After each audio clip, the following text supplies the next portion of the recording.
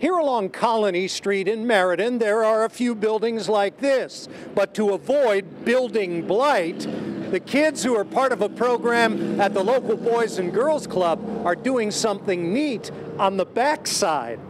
We have boards that myself and my students painted to try to improve the aesthetics of Meriden. Painted plywood with distinctive Meriden themes fitted into windows of vacant buildings right next to the train station.